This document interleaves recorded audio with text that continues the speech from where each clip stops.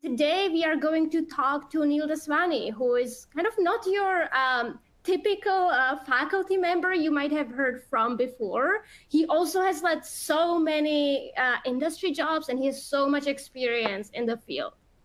Like he worked in research development, teaching, and executive roles at companies like Symantec and LifeLog, Twitter, etc. And right now he's working actually as chief information security officer at QuantumScape. So he really brings the industry perspective in, and we are so glad that he took the time to join us for this webinar.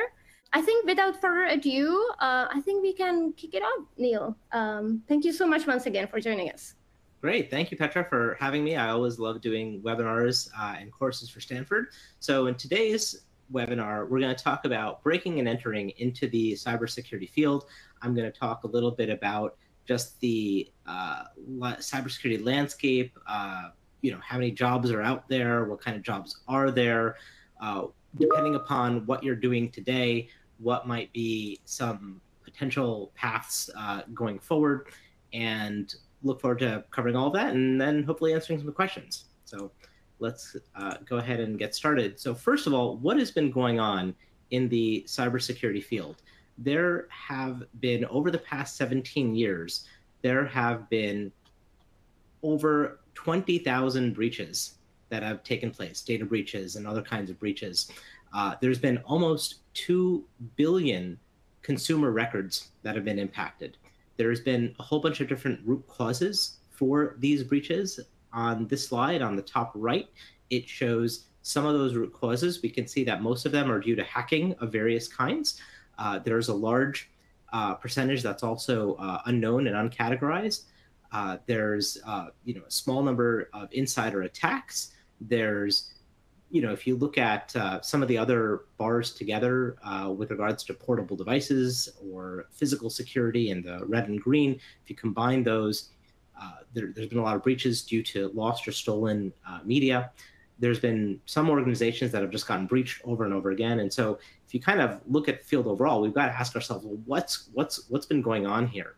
And about 2 years ago, myself and Moody El-Bayati, we published a book entitled Big Breaches, which dives into these root causes. If we go to the next slide here, one of the things that I want to note is that the first state law around data breaches and the requirement of reporting data breaches to the government, to say state attorney generals, that law was first passed in 2003 in California. And since then, there's been a lot of data that's been aggregated around breaches that have taken place. And just that reporting is a great first step to, first of all, understand what's going on. If people are getting attacked and we don't share the information about who got attacked, how they got attacked, how can we do better next time, then it's hard for the field to advance. Now, looking 10 years later after 2003, what happened in the landscape is that a whole bunch of mega breaches started, starting with Target, followed by JP Morgan Chase, followed by the US government's Office of Personnel Management. And then year after year after year, there's pretty much some big breach of one kind or another. The largest breach in the history of the internet, as measured by the number of accounts that were compromised, happened due to Yahoo back in 2016. The largest cloud security breach, as we know, there's a lot of services that are moving from on-premise data centers to clouds run by Amazon and Microsoft and Google. And the largest cloud security data breach was due to Capital One back in 2019. The largest financial identity breach occurred in 2017 at Equifax. Approximately half of the country's personally identifiable information associated with financial credit applications was stolen from Equifax. So there's been more and more impact due to these breaches. So looking even just 2 years ago, we had seen the Colonial Oil Pipeline get breached. Attackers had shut down the oil pipeline for about a week. They demanded a ransomware payment in excess of $4 million, which the CEO at Colonial Pipeline paid after a week. And after that particular incident, ransomware got declared as a national security threat, and Biden issued an executive order around protecting the assets of federal agencies and directing them to put more defenses in for their supply chain. So there's a deep, deep need to have more people enter this field. One of the questions that might come to your mind is, wow, this all sounds pretty darn bad. How did we get to this point? And if we go back to the 1970s, when the internet was first designed, the TCP and IP standards were first designed, security was a bit of an afterthought in the initial design of those protocols that now run the internet. But there were many proposals as to how to network the world together at that time. But TCP/IP won out because of the fact that it was relatively simple, and it had a whole bunch of interoperability benefits, whereas a bunch of other protocols were more complicated, were not as interoperable, maybe had more security thrown there up front, but got in the way of adoption. And so TCP and IP had just an amazing amount of success with regards to getting adopted like wildfire. First here in the US with the ARPANET, and then as the internet got commercialized in the 1990s, all around the world. If we think about what are the root causes of data breaches that have taken place, there's probably only about a handful of them, which is kind of interesting given that there's been so many security compliance standards that have been developed over time, whether it's PCI, HIPAA, ISO 27000, whatever it happens to be. Each of these compliance standards have 200 or 300 different checkboxes, and companies go around checking them. The irony of it all is that most organizations that get breached have been compliant with one or more security standards at the time of breach. So we've got to ask ourselves what's going on. One of the things that we've done is identified, looking at all these breaches, what have been the root causes of these breaches? And there's typically, just 5 or 6 of them. Things like phishing and account takeover, malicious software vulnerabilities, account takeover, unencrypted data. And the reason that these root causes exist is because, going back to the initial design of, for instance, the email protocols on the internet, there was no security built in, right? When the ARPANET was just a set of military institutions and, educational institutions communicating with each other, pretty much just in the US, every institution trusted every institution. Anybody could send an email to anybody else claiming to be whoever they wanted to be. And over time, as the internet got commercialized, there have been more email security protocols that have been put in place, but phishing is still one of the most common root causes of breach. There's a lot of other kind of history and background as to why there's still so many vulnerabilities in browsers and plug into the browsers and web applications, that I won't get into here, but I guess I just want to comment that there's kind of a long history of, why we are at the place that we're at.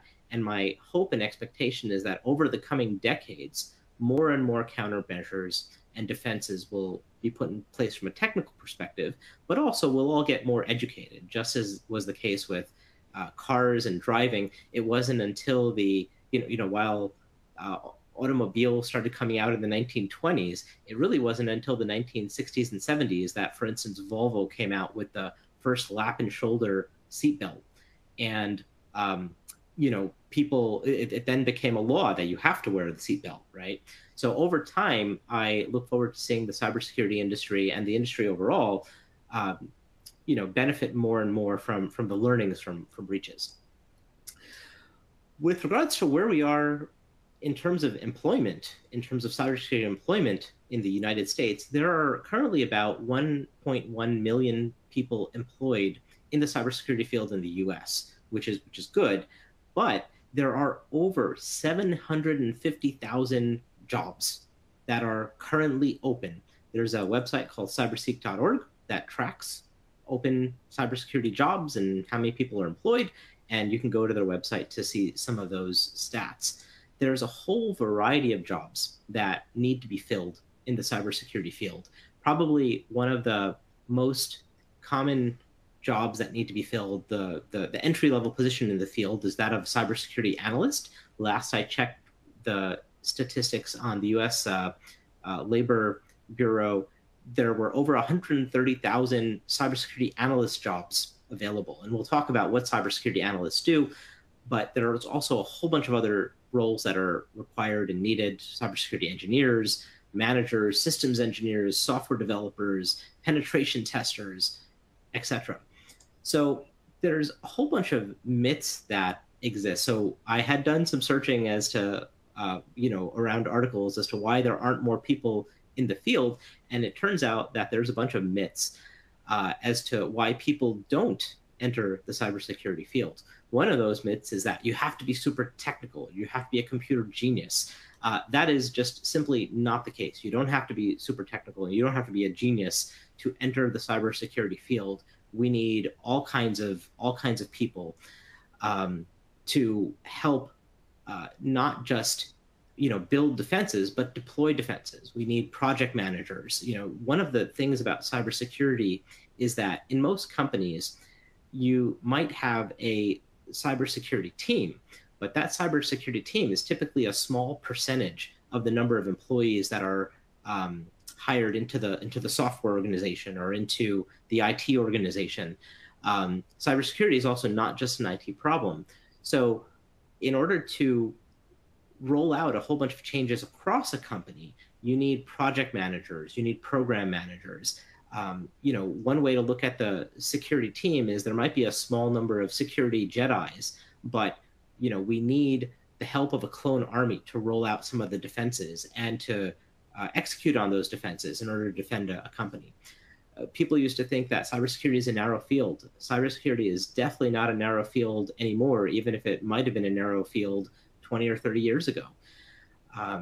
If you look at most chief information security officers, the types of people that head up security for an organization, they also don't know everything about the field. One of the things I'll talk about is that they may need to have certain areas of expertise, but they don't know everything. And so it's a very broad field now. So I'm not going to go through each of these myths, but except to just say that they're false. And I'll pick maybe one additional one around the hours and the pay for cybersecurity are not good. Let's talk about that actually right now. So looking at this data from the U.S. Bureau of Labor Statistics from just about 1 year ago, the average wage for the entry-level position of an information security analyst in the field is a six-figure salary of $112,000. I think the laws of supply and demand apply to cybersecurity just as they apply to everything else. As per one of the things that we talked about on a previous slide, there is a negative employment rate of 75%. We need so many more people to enter this field. There's a relatively short supply of cybersecurity professionals. And as a result, given the demand, their salaries are going to be higher than average. Now, one of the things that I'll also mention is that whatever you decide to do in life, you should do it primarily for the enjoyment. We'll talk about some of the characteristics. Definitely need to work smart and work hard. But one of the things to keep in mind is that if you're good at what you do, you'll probably earn more money doing it than if you're not as good. So that applies to cybersecurity as well. We can see that the lowest 10% has an annual wage of $66,000. The highest 90% percentile for the same role is $174,000 a year, whereas the median is $112,000. So those are just some statistics around that. And so if there was a previous myth that the hours and the pay for cybersecurity are not good, that is not true. The pay can be very good. With regards to hours, I think that people in the field are also realizing that it's important that you have work-life balance if you want to avoid having your best people burn out, for instance. And so a lot of times companies will hire third-party security operations centers, or they'll hire folks to work in shifts, as needed, kind of around the globe, follow the sun 8 hours in different geographies, to even just handle the most significant, most high pressure incident response jobs. But many of the jobs in cybersecurity can have a very good balance, and it's really dependent upon the management of the organization and what kind of culture they look at creating.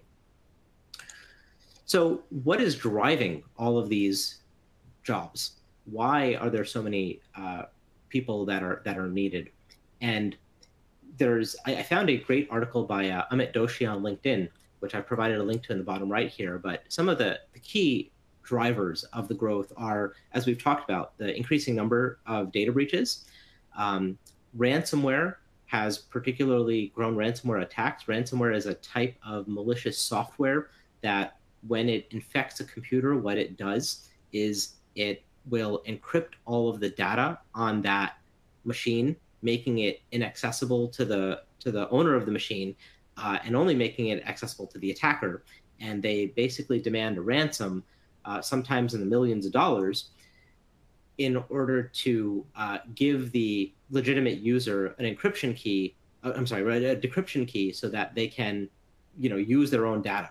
And ransomware has grown from 2017, looking at incidents like WannaCry, where over 100,000 organizations, including hospitals, were infected and couldn't take care of some of their patients. Some people died in those hospitals because of that attack back in 2017, to the Colonial Oil Pipeline ransomware incident, which I mentioned in 2021. Even still today in 2023, while things have gotten a little bit better, ransomware is still a significant issue.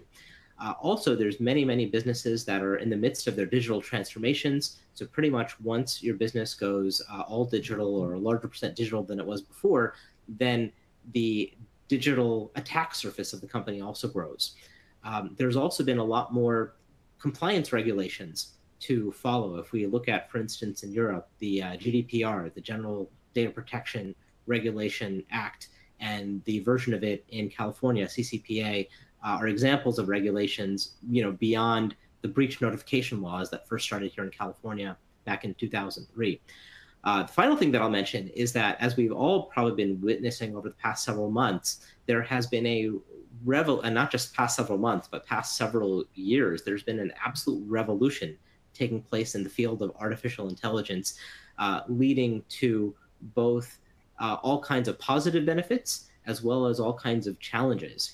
All kinds of positive benefits include things like being able to automate away jobs. So, for instance, even the 750,000 open jobs that are available in the cybersecurity field, I don't think there's going to be any way to fill those jobs realistically. We're going to have to automate, and we're going to have to use AI to help us automate away some of the most entry-level jobs. I'll also chat a little bit more about that. But there's also a whole bunch of downsides. Attackers are using artificial intelligence to generate better phishing emails than they were ever previously able to. So if previously one was able to detect a phishing email because there's bad grammar or bad spelling, that's all gone, right? Attackers can now use AI and services like ChatGPT to generate their attacks for them. So there's a lot of reasons for this growth. I thought it might be useful to talk about what may be the typical structure of a security team in a medium-sized company, typically headed up by some head of security, whether it is a chief information security officer or whether it's, say, somebody in a director or VP level position leading the organization. One way to organize a security team is to, say, have 3 different subgroups. One group for GRC, typically called governance, risk, and compliance, followed by a group that focuses on security engineering, followed by a group that focuses on security operations. The GRC group will be responsible if the company has to comply with certain security standards, like ISO 27000 or PCI to protect credit cards, or HIPAA to protect healthcare information, whatever it happens to be. The compliance department can help do that. There have also been a lot of breaches that have happened due to third parties getting attacked first. So if we look at the breaches at JP Morgan Chase or Target back in 2014 and 2013, respectively, the way that they got broken into, given that they were very big corporations spending decent amounts on security, but one could always spend more, attackers broke in by targeting some of their suppliers and their vendors. in the Target breach, it was their heating and air conditioning provider that first got broken into. In the case of JP Morgan Chase, it was a company that was running their website for charitable marathon races that got broken into first. So the Governance Risk and Compliance Group also typically handles third-party risk and helping vet all the suppliers and third parties that a company works with to make sure that they have just as good security or better security, ideally before they come on board as a supplier, but sometimes afterwards as well. Then there may be a group that has to focus on security engineering, that has to focus on building and deploying the internal systems that help protect the corporation, as well as helping protect the products or the software applications if the company builds software applications. And that's typically what goes on a security engineering team. Security operations teams typically deal with managing access to systems and the identities, both the legitimate identities of the employees as well as the contractors, to figure out who should be allowed to access what and why, and what roles should be given access to things. Companies can also bring in a whole bunch of threat intelligence so that when they get attacked, they can tell who is attacking them, who are their adversaries, and how should they drive their security investments forward based on who is specifically targeting them. Many security operations group also have a security operations center, either run internally or run by a third party, and that group helps with things like incident response, which incident response teams can sometimes be dedicated sets of employees that focus on just responding to incidents, or sometimes they're virtual teams. You can imagine that there's trade-offs. So for instance, if you have a virtual incident response team and you pull other security people in, or you pull people in from other departments when you're responding to an incident, it may take away from some of the proactive work that those parts of the company need to do to defend better. And so you don't want to get into this state where you're just doing too much incident response and not doing enough proactive work. So anyhow, hopefully this gives a sense for what the structure of an example security team is in a medium-sized company. What I'm going to do now is I'm going to talk a little bit about different roles within this team so that you can get a sense of what cybersecurity jobs are like.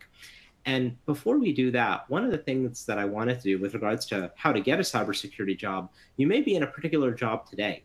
And one question that you might have is, what kinds of roles might be most natural for me to go into if I want to get into cybersecurity?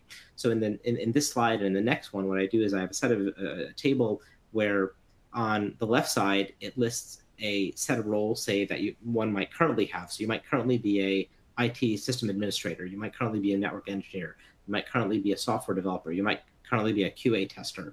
And based on what your current role is, there might be certain cybersecurity roles that are just more natural for you to be able to go into, given the experience that you've built to date. So what I've done on this slide, and by the way, this table comes from the Big Breaches Cybersecurity Lessons for Everyone book. In the very last chapter, we talk about how you can get into the field of cybersecurity. So here's a bunch of different roles that you can go into. If you're an IT system administrator, you've learned what you need to do to build systems, deploy systems. You may also be used to having godlike powers on your network, for instance. And so with that set of experience, going into roles like cybersecurity analyst, information security analyst, SOC analyst, penetration tester, et cetera, those might be good roles to try to move to adjacently. If you're a quality assurance tester and you're somebody who's naturally curious to find bugs in software systems, then going into a role of a penetration tester or a vulnerability analyst may be a good role if you want to break into the field of cybersecurity. Because what penetration testers do is they're pretty much trying to find certain kinds of bugs. They're trying to find certain kinds of bugs that could allow an attacker to break in to a company or into a software system. If you've previously been a software architect, then becoming a security architect might be a good way to go. And if you've been an IT engineer, moving into a role of a corporate security engineer might be a good way to go. There's also some cybersecurity roles that are not as technical, that are maybe pseudo-technical, where you have to bridge both the technical and the non-technical aspects of what need to get done. And so if, say, in the past, you've been an auditor for say, financial audits, then there might be the opportunity to go into a cybersecurity auditor position. All of the big four companies, accounting companies that do financial audits also do cybersecurity audits. And learning, if you have past experience about what it's like to carry out an audit, many of the same principles may apply. In order to do an audit on the financial side, for instance, you're going to ask for financial statements, you're going to ask for evidence that the books are being managed properly.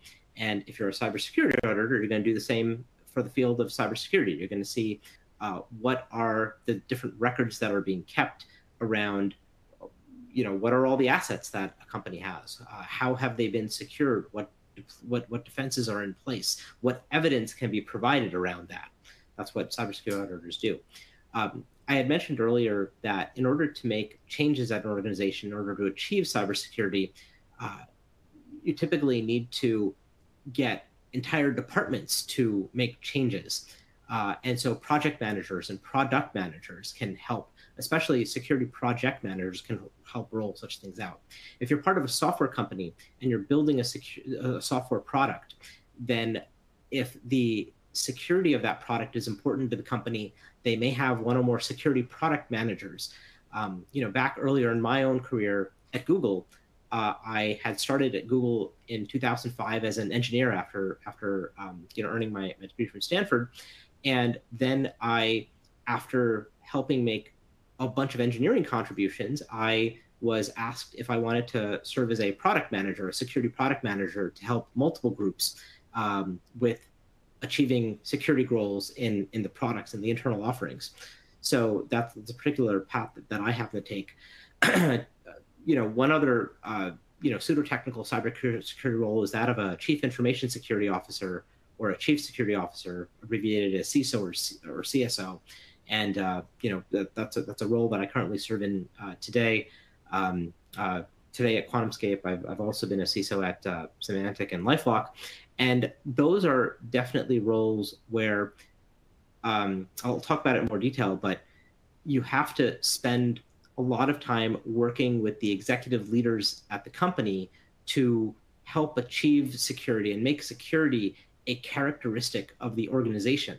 Just like, when a company builds a product, they don't build a product and then try to make it a quality product. That's typically a hard path to follow.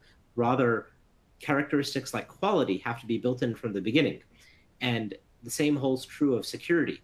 So one of a CISO's goals should be to help embed the characteristic of quality into the company's development and operations as things are getting built and rolled out. So in any case, that's a little bit about some pseudo-technical cybersecurity roles.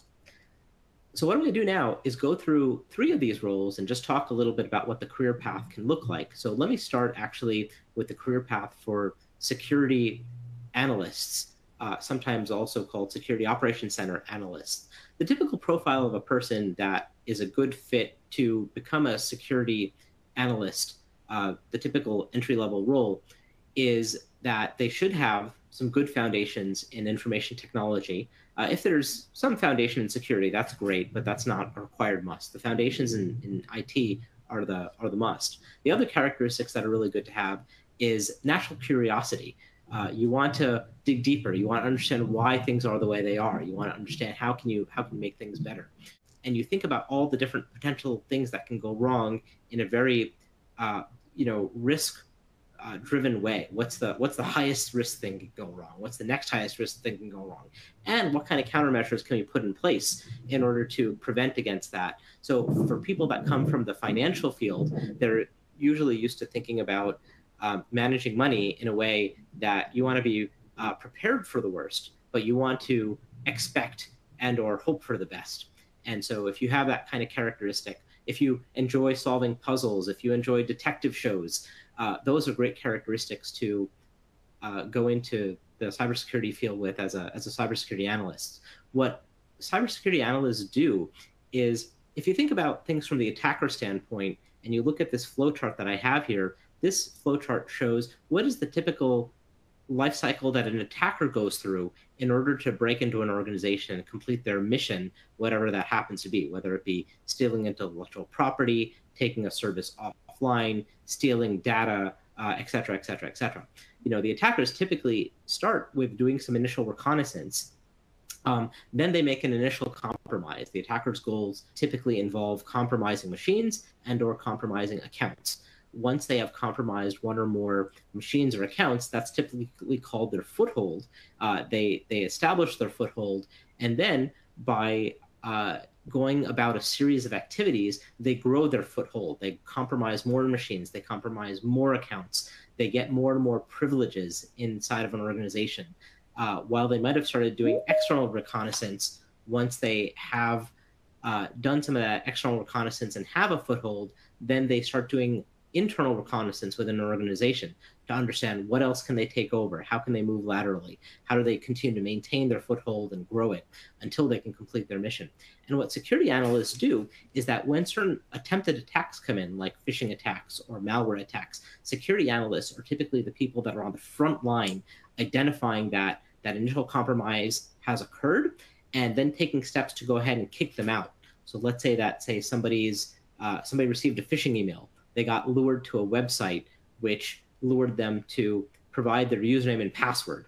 Well, the second that they perhaps realize that they might have been duped, or there's some internal systems that identify that that event has happened, the security analyst will go in, start working with that user to change their credentials as fast as possible, right? Just because an initial compromise has occurred, it doesn't mean that it's game over, right? So if you can change the credentials, and then the attacker can no longer use the compromised credentials to log into accounts and view activities within systems, then you can cut those attackers off. Similarly with malware, if a machine gets infected, that happens all the time, but the important thing is to basically, once a machine's been infected, identify it, contain it, cut that machine off, and say reimage that machine with a new operating system and a new set of applications. And security analysts are typically the people that are on the front line for helping do that kind of work, as well as automating that kind of work. As we're in a world here where artificial intelligence and a whole bunch of things are used to automate, those are the things to automate. One of the things I've done here in this slide is talked about what are the root causes of breaches and what are the typical kinds of activities that security analysts do. I already talked about the example of how you can reset credentials once a phishing attack has happened to prevent the attacker from doing anything bad. I talked about malware a little bit. I don't have time to talk about all these items, but these are the kinds of things that security analysts do to help mitigate the root causes of breach. I would encourage folks that want to become security analysts to develop familiarity with how attacks are carried out. If you're, say, a quality assurance tester and you want to become a security analyst, I'd encourage you to try out a tool called Metasploit, which is a toolkit that can help you actually mount attacks. And then once you understand how to mount attacks, please do this safely. Please do this only on test systems. Don't do this on production systems. Once you understand how attacks are carried out, you can also then understand very well how you can cut off attacks, that are in progress or attempted attacks. I would also encourage you to learn about scripting, programming, and automation. As there are so many security analyst roles and we just won't be able to fill them in the field, the important thing to do is to figure out how can you automate out the most basic activities. So if, for instance, you want to become a security analyst, and there's different levels of security analysts, starting with level 1, going up to level 2, going up to level 3, etc. Different organizations may have different levels. But you don't want to become a level 1 security analyst whose job then just gets outsourced later on. So to prevent that, what you do is you become a security analyst and you also learn about programming and scripting and automation.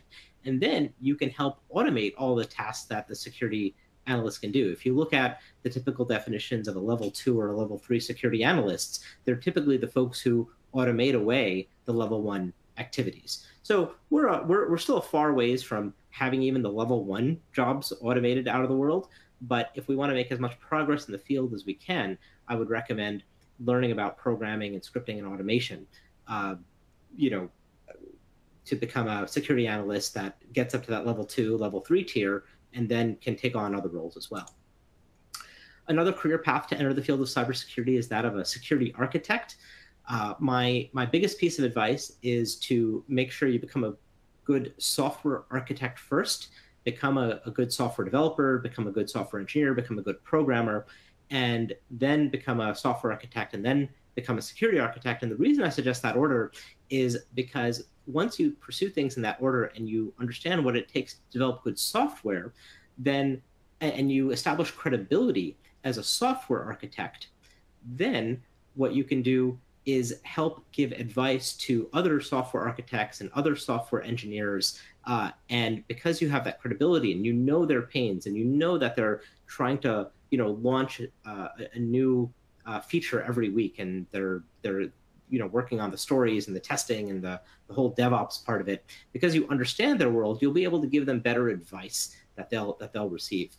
I'd also encourage you to learn about different types of software security attacks, whether they be buffer overflows, code injections, SQL injections, cross-site scripting attacks, cross-site request forgery attacks. We cover a lot of these types of attacks in our web applications course here at Stanford.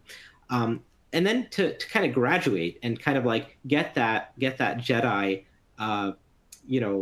credibility, I would encourage you to find some zero-day vulnerabilities in existing software projects, perhaps open source projects. A zero-day vulnerability is simply a software vulnerability, a bug that simply hasn't been discovered yet, where you're the first to find it.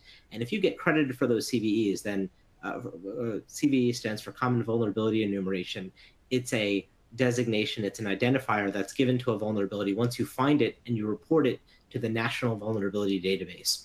So if you can get some credit for finding some zero-day vulnerabilities, you're the first one to find them, that positions you very well to be a respected software security architect. Let's see, I don't have much time to talk about other things on that front. You can of course read the last chapter of the Big Reaches book, but let me also cover the CISO career path. So if you want to become a Chief Information Security Officer, my advice would be to develop 2 to 4 domain spikes in certain areas of information security. I don't think there is any chief security officer out there that's an expert at everything cybersecurity. The field is so broad these days that I think it makes sense to develop spikes in certain domains. So for instance, before I became a chief information security officer, I had become an expert in web application security. I had become an expert in anti-malware defenses. I had also become an expert in certain niche areas like click fraud and malicious advertising. And it's good to have those domain spikes so that you make sure you understand the principal tenets of the field, and you have some operational experience with them. I think every CISO should hire relevant, directors or VPs or principals that help complement out for other areas where they don't have the depth of experience, and listen to them. I would also encourage you, if you want to become a CISO, to get experience doing different hands-on jobs within a security team, so that you understand the different parts of what the security organization does. If you can get some experience with engineering, security engineering, some experience with security operations, some experience with compliance, those are great experiences that will help you do the job better and understand the pains that your directs are going through. I would also encourage you to, if you're interested in becoming a CISO, develop a lot of soft skills, because it's really the soft skills and the relationships that you make with other people at the company, whether it be the CEO or other folks, that will help you get the job done. And then I think it's also very important to become a good explainer and a storyteller. Steve Jobs, who was the previous CEO at Apple, the first CEO, the co-founding CEO at Apple, he said that the most powerful person in the world is the storyteller. I agree with that. I think it's important to be able to explain to especially non-technical and pseudo-technical people all the complex technical stuff, but without all the complex technical stuff. Explain things using analogies whenever you can, so long as the analogies are decent enough. So that's a little bit of advice if you want to get on the path to become a chief information security officer. How do you get started? Make sure you know the basics of information technology, whether it be networking, cryptography, databases, software engineering, artificial intelligence, and then take a course such as the Foundations of Information Security course that we have here at Stanford. That's one great way to get started. There's a bunch of resources here to learn the basics of information technology and computer science. Stanford, the Center for Professional Development, has Computer Science 101, which is a great course. There's a whole bunch of other great online courses as well out there. after you understand the basics, I would then encourage you to take a course such as Foundations of Information Security. Foundations of Information Security course that we have here at Stanford starts with me interviewing Vint Cerf, who is regarded as the father of the internet. He co-architected TCP/IP together with Bob Kahn back in the 70s, and the entire internet runs on it now. I interview him not only about the history of the internet, but the history of security of the internet. One of the things that we'd like to do here with our courses at Stanford is help people not just develop skills and develop some knowledge to help them enter the field, but we'd love to help develop the next generation of leaders that can help take the field forward. And this historical context as to where the field started, where we are now, and where we need to take things forward is just super important context. And so beyond understanding the foundations of IT and computer science, understanding the foundations of information security would be a good next step. And then beyond that, for folks that want to become security architects or that want to become chief information security officers, and I was only able to briefly touch upon 3 of these roles, there's some additional courses that you can take. Summary, there's a lot of opportunity to get involved in cybersecurity. There's many roles available. Not all of them are deeply technical. So please consider joining the field. I'd be happy to take a few questions. Thank you so much, Neil. I always learn so much from you, so thank you so much for sharing all of that. One question that keeps coming up, and I know you touched on that a little bit, is for people who don't have the technical background, like how to get started. And I know you mentioned some courses they could take a look at, but what do you advise them, like how to get started besides like getting some kind of background information about the field, like in terms of like how to find a job, where to look, who to get in contact with? What would be your advice? Great. So let's start with how to get involved. I mean, I'd start with just going on Google News or other sources, searching for cybersecurity, get a sense of what's going on in the world, right? That's the first place to start. I'd encourage you to read a book or two. I think if you don't have the technical background, it is important to take a basic computer science course or a basic foundations of information technology course, because if you don't understand the basics of networking and databases, then it's going to be hard to, for instance, be able to go through network traffic to identify, well, where is the attack coming from and what's going on there. So I would encourage to build some basic technical depth. And then Petra, you had said you had also asked, what's a good place to get started? Well, I would encourage people to go on LinkedIn, look at. So I think that in order to get a job in a field, it is important to develop the knowledge. It is important to get a certification. So for instance, the professional certifications that we have here at Stanford are good certifications to get, like the Foundations of Information Security or the Advanced Cybersecurity certification are great to get. But as we know in the world, it's not just about what you know. It is to an extent also, unfortunately or not, about who you know. So I would encourage you to get on LinkedIn. I would encourage you to connect with people in your professional circle and figure out who might be working in a security team somewhere, right? And ask them about what kind of roles are available. Ask for just an informational session. You don't have the way to get a job is not just get a certification and then start applying and try to get interviews. That's a very hard process, right? There's so many resumes that come in for every job that I would encourage people to reach out to people that they know, interview them, just exploratory interviews, learn about what's going on in their world. What kind of problems are they solving? What kind of skills do they need for their company? And once you learn their particular needs, once you have some certification, then that's a good. Then the next step is to try to get kind of the formal job interview. But there's so much that you can learn by just talking to people, meeting people, whether it be online or in person. You don't need PhD degree in order to get a job. That's kind of what I keep hearing from you. That is correct. You don't need a PhD to get a job in cybersecurity. Most people don't have PhDs. I think if you have some bachelor's degree, and by the way, it doesn't have to be in computer science. It could be electrical engineering. It could be mechanical engineering. I think having a bachelor's degree in some technical field is a great start. And even if you don't have a bachelor's degree in a technical field, there are CISOs that grew up as lawyers, right? So having some educational background is good. And such folks, even if you don't come from a technical field, you can learn the basics of the technical field and then go from there. Great. Thank you so much, Neil. We are unfortunately at a time. We did get a lot of questions. So just for people who are still with us, we took notes. We kind of wrote down all of them, and we will have a follow-up discussion with Neil. We will try to find a way how to basically share the knowledge further. We apologize if we couldn't get to your question right during this call, but it was definitely valuable to hear what you're curious about, so we know what to ask next. Thank you so much, Neil. This was a wonderful session, hopefully very practical for folks, but I definitely learned a lot about what is happening in the industry, what people need to know, what types of jobs there are. So thank you so much. Have a nice day, everybody, or evening, morning, wherever you are. Appreciate you could join us. Thanks, everyone, for attending. Hope you learned a thing you didn't know before, and look forward to being in touch.